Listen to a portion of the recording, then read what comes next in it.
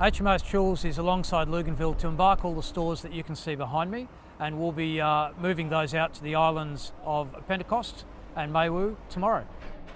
The first thing we'll be doing is obviously meeting with the crew and undertaking some planning, but then we'll be embarking the humanitarian and disaster relief supplies. So it's a combination of food, water, shelter kits, hygiene kits, that sort of thing. So enough for the 600 odd families across those two islands.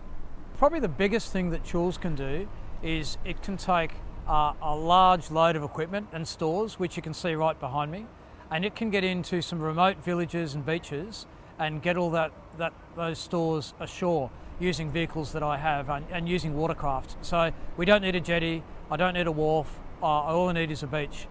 So that's why we're really unique with that amphibious capability.